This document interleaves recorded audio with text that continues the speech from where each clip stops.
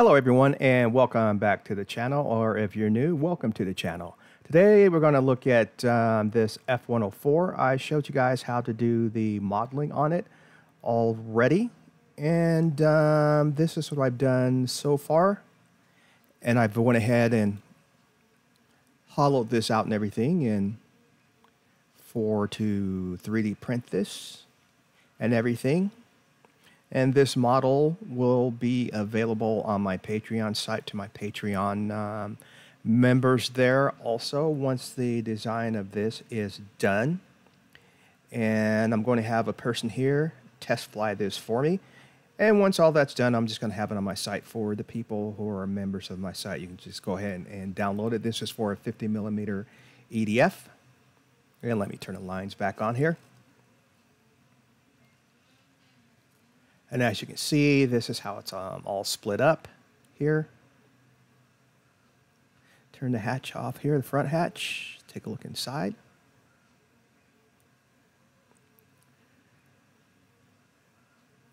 And you can see all that. And we have a little latch here to take off the complete hatch. I may put a hatch back here because the EDF is going to be here. Sorry, here, this one, EDF hatch here. Click the wrong one, and it's going to sit down in there. So since it being back here, then the ECS, the speed controller, and battery will most likely be right back here. Since this has a long nose, the CG still has to be back here somewhere, so the EDF fan's back here, and the battery most likely going to be back here too to offset the weight of this nose, even though this is a pretty light jet here. Oh, I want to tell you guys about my giveaway too for 10,000 subscribers. As soon as I hit 10,000 subscribers, I'll be giving away a few prizes. Go ahead and check out that video. I'll be giving out away a DA35, some Polymaker 3D printing filament, and a CAD mouse. So if you check out my video on that, you see how to enter that contest. There's really no entering. It's I'll just be selecting randomly. And so yeah. So let's go ahead and take a look at the 3D printed model now. Okay, here we are with the 3D printed F-104. Oh, one thing I want to say before we get started here is that my last video that I talked about the prices, that'll be given away on my channel when I reach the 10,000, the 10K mark subscribers. I said I was going to give the CAD mouse to the 10,000 subscriber, but that's going to be changed. That's going to be given to a random subscriber also. And so, yeah. So I just want to get that out of the way before you start. But this is the F-104 printed, and this is very, very light. This is about 1.1 meters long, and this right here weighs 14 ounces, so it doesn't even weigh a pound. And this will be powered with a 50mm EDF, which is this unit right here. And this unit on 4 cells puts out about 33 ounces of thrust. So it's going to be a little over, just a little bit over 2 pounds of thrust from this little EDF on 4 cells. And right off bat, I'm guessing this is going to come in probably about 1 3/4 pounds with the battery and all the servos. And this is just regular PLA. This is Polymaker's PLA. And if you printed this with lightweight PLA, the pre-foamed already, this will be 20% lighter. And if you print this with the foaming lightweight PLA, this could be up to 40 to 50% lighter. So this is a pretty big jet too for something that doesn't weigh very much. And I like how I designed this one. And again, I'm just doing these little models to show you how quick these things can be designed and how fast they can be printed. And so you could be flying a plane in a couple of days like this. It took me, I'm guessing, not guessing, but calculating here, it probably took me about 5 hours worth of modeling on this. And to print this took about 10 hours to 3D print this. And I figure, you know, putting the parts in it and everything, probably just looking at, you know, another hour, couple hours or so, putting all the servos in and stuff, and the little slots here and everything. So, yeah, and the hatch, and have hatches that come off and stuff and everything to see down inside of here.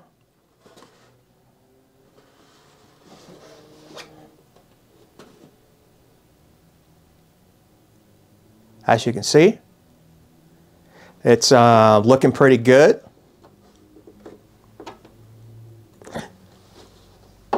This didn't, like I said, this did not take me long to design, and it did not take me long to 3D print.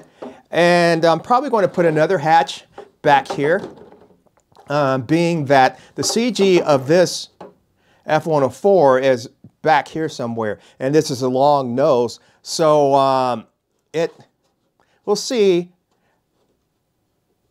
how it's going to work out. But the EDF unit, this hatch, so get this off in the back here. This will come off here, and you can see that in there. This comes off here, and then this EDF unit fits right in there. Oops. Get that right. And we have that down in there. And you see that spins and stuff. So yeah, and get this hatch back on it. Like I said, this is very light. And these types of airplanes like this, I'm not doing these to try to sell them or anything like that, but they will be available on my Patreon site if you want to purchase just the STEP or STEP file or the F3D file for Fusion for these. So it'll be available on my site. And you can download that file and you can modify this to your likings and do things to it. And like I said, I'm not doing this to, you know, to do a whole lot of these and try to sell them and everything, the files for that. No, I am doing these to show you guys that it doesn't take long to model these things and 3D print them and get them flying. And I really actually enjoy showing you guys how to do this type of stuff. I want to show you that this is, again, this is not hard to do, you know. It just takes a little time, you know. Like I said, this took me about right around 5 hours to do. And printing took right around 10 hours. And it's a good looking jet. And I'm pretty sure it's going to fly really well too. And everything. And I use the, again, the profile. I believe it's a 0011 NACA for that. And I thought it was a little too thick at first, but this is perfect. I don't know if you can actually see that, but in my CAD, when I was showing you guys how to model this, I thought the airfoil was a little too thick, but this is perfect, the size of it. So yeah, and like I said again, the file for this and the Bandit jet will be on my Patreon site. As I do a little more modification to the Bandit jet, I may do that one again because I think it's a little too heavy. I think I made the walls just a little too thick, and I need to go back and tweak it a little more and get it lighter and etc. You know, to light like this one is. And this, I think, is the perfect thickness for the walls of these airplanes. It's somewhat translucent, but it's very strong. Now the thing is, if you print this with lightweight PLA, it won't be as strong as this PLA. And then if you use like high temp lightweight PLA or just regular lightweight PLA that's foaming type, it's going to be more fragile than this. And to get the strength like the PLA, you'll have to print two walls for that. And then it doesn't give you any weight savings. And so therefore, it's no sense, in my opinion, unless you live in a hot place like I do where it gets hot outside, then the lightweight high temperature PLA will be perfect, and just print that with two walls. And it'll weigh as much as this, and it'll be sturdier, but it'll be can take the heat. That's just regular PLA where I live. I don't know. You just have to be very careful when you go outside with it, or leaving in the cars and stuff like that. It can heat up and melt and warp and everything like that. So yeah, but again, this is pretty cool.